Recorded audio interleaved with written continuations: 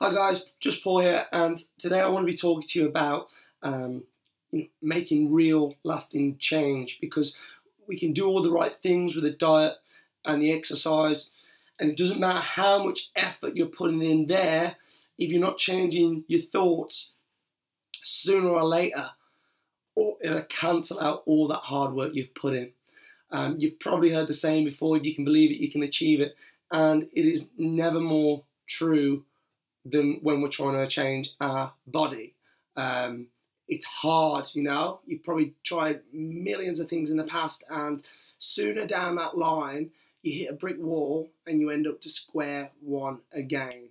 As I say, it doesn't matter. You could be somebody who puts in all the effort, but deep down you're telling yourself that you're not worth it, or you're too fat, or you don't deserve that body. And if you don't believe that you can achieve it, then it certainly will not happen. So I want to focus today in this video on more of the mindset, the mental aspects of training, of attaining that result that we're trying to achieve. So what I want you to first start with is at the bottom here we've got beliefs. Okay, so I want you to start thinking about what your beliefs are. Because all we are, guys, are trillions and trillions of cells that are communicating with each other through our thoughts and our hormones. Okay, thoughts will release hormones into the body which dictate which way our health is going to go. So if you are somebody that holds on to a lot of negative energy, negative thoughts, bad feelings, you're somebody that's going to make yourself sick. Okay, sooner or down the line. And the first, the first ladder or the first effect of that happening is gaining weight. If we're holding on a lot of negative energy, whether it's something a bad trauma that happened 5 years ago or last week or just now, if we're holding on to that, the only person it's affecting is you. And weight gain is just one of those effects. So I know that's something that a lot of us can kind of like, all the shit that happens in life. I know that's something that we can all resonate with or connect with.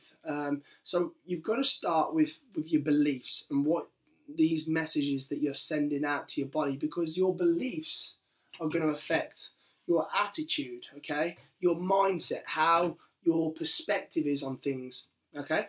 And then from your attitude comes your actions and your behavior, okay? So just from the beliefs of, what we say about ourselves moves our attitude and how we feel about things.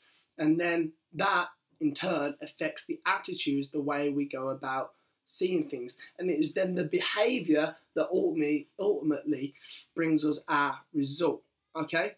So, for example, if you're constantly sending out these beliefs that you're fat, you're always going to be this way, you're not worth, wearing a size 10 dress or whatever it may be for you, you're subliminally, or your subconscious mind is constantly sending out messages say, let's go and eat a slice of cake. Let's go back to our old ways. I want you to think about a car, a broken down car.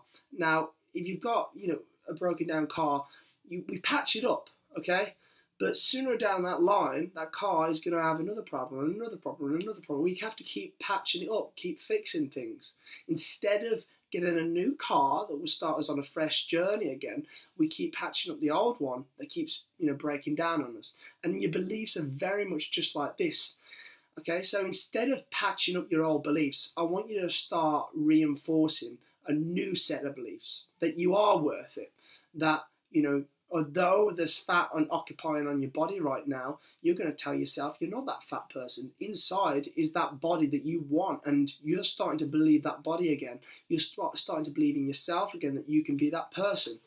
And with those beliefs, your attitude starts changing, okay? So if you start sending out the right beliefs, your attitude will then start to change, which means if you're seeing things differently, you don't have to just pull your mood up and pull yourself together or anything like this, because your attitude, your perspective is in the right channel, okay? We're seeing things in the correct way, okay? Which then means our behavior is going in the direction that we want it to go. Okay, so all of a sudden we're not skipping workouts or we're not eating that slice of cake. Now this is very, very easy for me to explain and say, but how do, for example, let's start with the result. That person that's lean, that's looking great, that's exactly the body that we want to achieve, okay? How do we actually get from beliefs to results, the actual result that we want to achieve?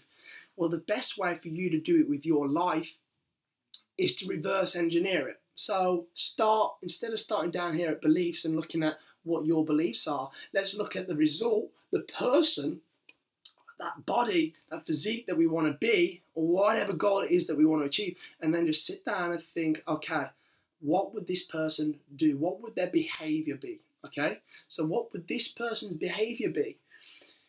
Would they be skipping workouts? I don't think so. Okay, would they be eating a slice of chocolate cake after their meal? I don't think so. I think they're going to opt in for a glass of water instead.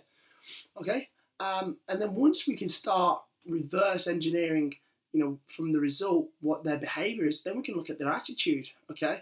Are they going to wake up in a positive attitude? Are they going to think that everything's and everybody's against them, okay? Or are they going to start thinking a lot more positive about their self, their body, happy thoughts, okay? Are they going to start thinking that kind of attitude and looking on a positive aspect with something? And from there, that's where our beliefs start to change. So we start with the result, and then we start looking at the behavior and doing that behavior. And then we start with the attitude. All of a sudden, our beliefs can start to change again, okay? And then you can look at what beliefs you need to have for that to achieve that result, that body, okay? So the beliefs, you're not going to be telling yourself that you're fat and that you're ugly, because you're doing all these steps in the right way anyway.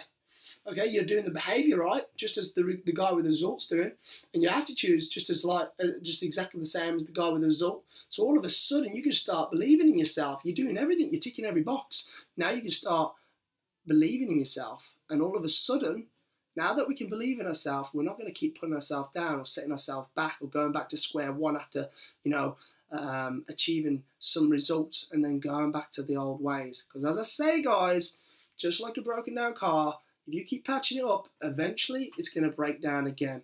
So set yourself some new beliefs and see some long-lasting change, guys. Let me know your comments if you enjoyed watching this video. I'd love to hear back from you.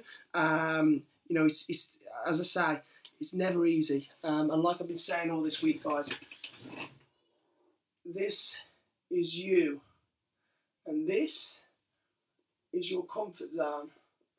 And with that, here is your result. That's you, that's your comfort zone, the big circle, and that is your result, okay?